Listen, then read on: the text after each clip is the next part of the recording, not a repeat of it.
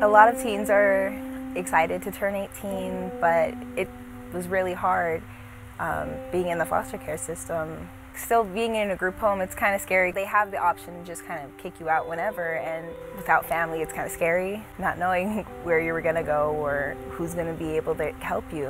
When I was leaving the group home, I was expecting to live with my boyfriend and turn it into me living with him in an apartment. It didn't go the way I wanted it to. I got really depressed and I didn't keep going to work like I should have, and then we ended up homeless. And I didn't really want to accept help because I wasn't getting it from the people who were supposed to be giving it to me, such as my mom and my boyfriend, and so it just was like, maybe I don't deserve the help, and I put myself in this situation, so I gotta live through it. It got to the point where I was just super uncomfortable. Sleeping on park benches and not having something to eat all the time was kind of hard, and it got to the point where I knew that I deserved better and that I shouldn't have been out on the streets. And I wanted to be a positive role model for my younger siblings. I wanted to be something that they could look up to and try to strive for. At that point, I was like, this is enough. I need to do what I need to do. When I first came into Foster Arizona Housing Project, I had kind of dreaded having all the rules and having to have a mentor.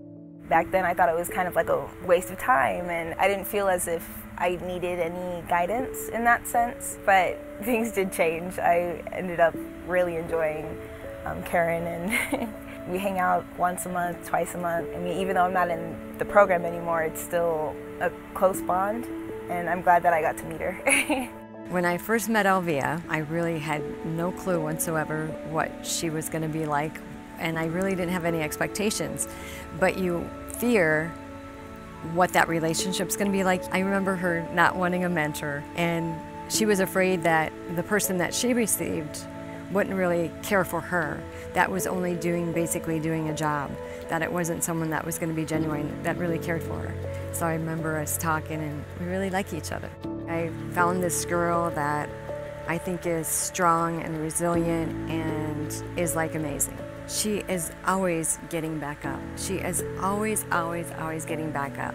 I got to see and develop a relationship with someone that is really an incredible person. Karen to me is more of a foster mom. Even though she wasn't there my whole life, it still feels like she's cared for me my whole life. I love her so much, you know? I'm so proud of you. I really do care about her.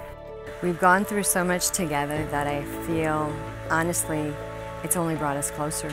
She has shown me that people can overcome and people can grow, and that you don't necessarily look at a book and not open it up and see what the many layers are, the many pages. She was there to help me when things got really tough.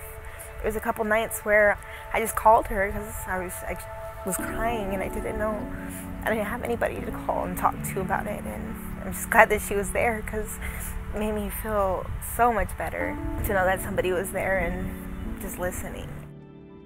There are thousands of kids like her out there that need help, that they are not kids to be fearful of.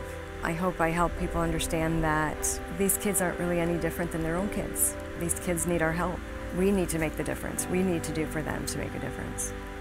Foster Arizona meant a lot for me to have this opportunity. I don't know where I'd be right now if it wasn't for you guys.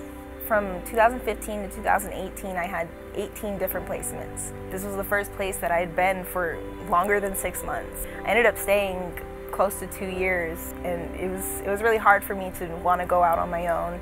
I actually met my roommate through the program, and we're just so close because of the program. I've learned how to money manage, and being that you guys were always there was kind of nice. It made me feel more relaxed, not so stressed about everyday life, and I really am glad that I got this opportunity because not a lot of kids do, and a lot of them either become homeless or pregnant and have nowhere to go. I wish there was more programs like this. We need to let them know that we see them and that we care.